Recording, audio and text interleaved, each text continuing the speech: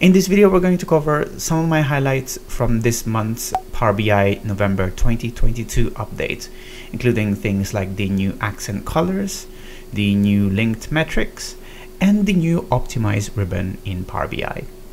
All of that and more, so without further ado, let's get started.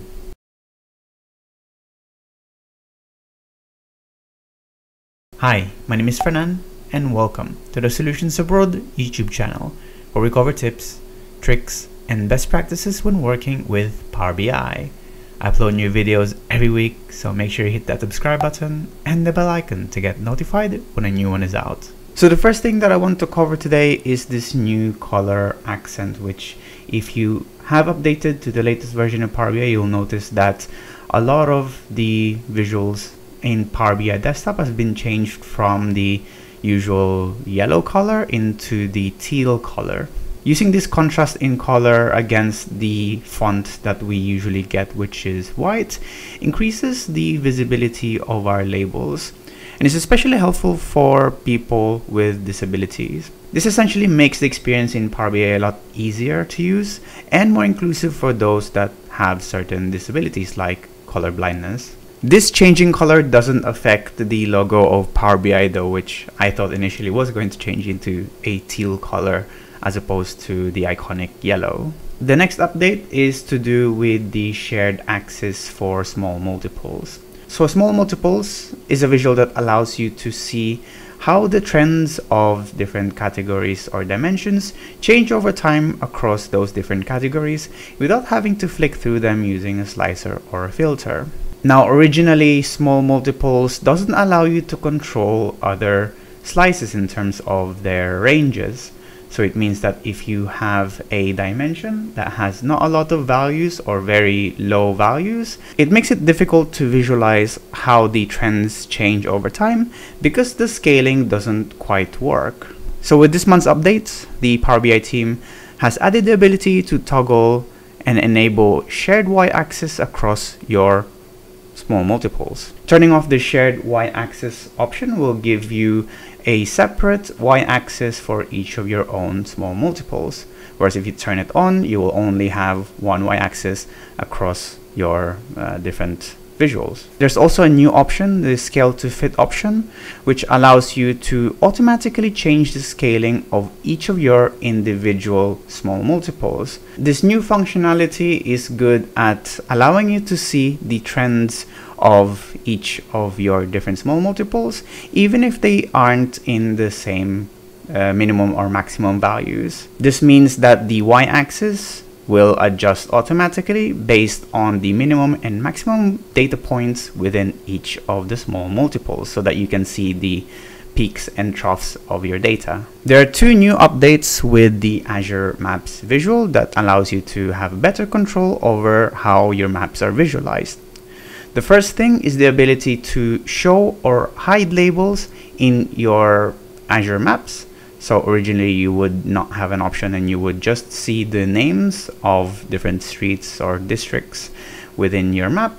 Now if you toggle these labels off, you will have a much cleaner version of the map if you don't need those labels. In addition to having the ability to turn off data labels on your base maps, you now have the option to customize the category labels themselves. So you are able to change things like their fonts, the font colors, or even backgrounds. You can now create dynamic slicers using field parameters.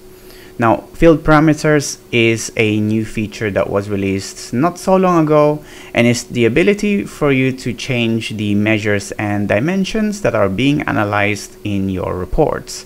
I've had several videos covering field parameters already. If you've used field parameters before, you'll know that while you're able to change dimensions by just using the slicers that it generates, it doesn't allow you to control or create any child slicers, which you can then use to further filter your data. Now in this month, they've removed this limitation. So that means that you can create and parameterize your slicers to create some more dynamic filtering, essentially creating child filters on top of your field parameters. So here what they suggest you to do is to create a copy of your slicer, and then from your field well, you need to select or right click on your field well and select show values of selected field. This will change the values that are being shown in your slicer into the next level down, allowing you to create a dynamic filter that is affected by the original field parameter. I haven't got my head fully around this capability yet, so I'm going to try to cover this in a future video. There's a new Optimize ribbon, which is a preview feature, which allows you to pause visuals refresh when you're editing things like measures or editing things in your report. Now, for most users with small datasets, this is not really an issue, but this is especially helpful for those using direct query or anyone using large datasets, where when you create new DAX measures, your visuals refreshing takes a lot longer. So under the new Optimize ribbon, you will have this option to pause all visuals. You have a few options in terms of optimization presets, so different options of what you want to pause, full interactivity or query reduction. And in this Optimize ribbon, they moved the performance analyzer under it, which makes sense if you think about what it does. This basically means that if you want to look at optimizing your Power BI reports experience, you will just need to look for the new Optimize ribbon to do that. Just bear in mind that the Optimize ribbon is currently a preview feature. So if you want to use this, make sure you are at the latest version of the Power BI desktop. You can enable this feature under the preview settings. Evaluate and log is a new DAX function that is similar to the print functions in other coding languages. It basically prints the results of a statement that you wrap around it, which you can view by using a SQL profiler or a DAX debug output tool. 2CSV and 2JSON are two new DAX functions that allow you to convert tables into CSV or JSON.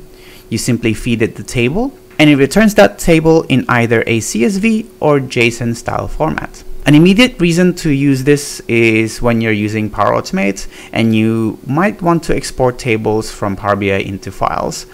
I'll try to see how I can use this and create an updated version of how you can export tables from Power BI using these functions. You can now upload Power BI files into the Power BI service instead of the usual publish option.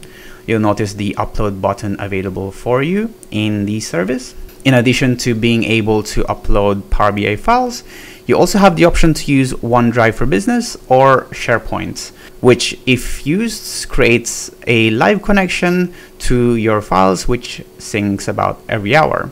This means that any changes that you make to your files, let's say your Power BI reports, will automatically update to the version in the service. Bear in mind though that this option is not available for those on the free subscription plans, and it doesn't work for OneDrive Personal. And it seems that this option will be discontinued in the future, so if you're using these types of sources, you may want to consider using a different way to get data. You can now subscribe reports with filters applied. So this is a great way to send static copies of your reports to your users. You can essentially include the filters that you applied on your reports when you're creating a subscription. So for example, if a user or recipient is only interested in a certain slice of data, you can configure the subscription to use that filter by default, so they see their data straight away. If you want to learn more about subscriptions and how you can set it up, I have covered this in a different video, so go check that one out if you haven't yet. You can now show the same metrics across multiple scorecards with the linked metrics feature. This essentially allows you to track the same metric across multiple scorecards if you have multiple, let's say, departments, without having to recreate and maintain multiple versions of it. So if you're trying to create a new metric, when you hit new, you will have this new option linked to existing metric, which will allow you to pick and choose which metric you want to get from a scorecard. So when you're viewing an existing metric, you will see all the details pertaining to that linked metric. So any history, owners, and it even shows you which scorecard it originates from and where else it's being linked to.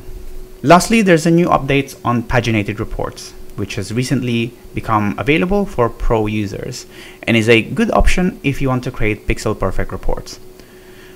New updates to it, such as an accessible ribbon tab with a number of control options and a contextual tab that appears as objects are selected. You also have options to right click on objects to cut, copy, paste, or delete them, which allows you to make formatted tables more readable. So I'm not too familiar yet with deploying paginated reports in Power BI, but now that it's available for pro users, I will try to cover this in the future. And that's really it for this video. So as usual, I didn't cover everything that was in the feature summary, only the ones that were interesting to me. If you want the full list of features, I will leave a link down in the description box below so you can read the full blog post. Thanks for watching. As usual, give this video a like if you found it useful. Give it a dislike if you didn't, so that to do better for next time.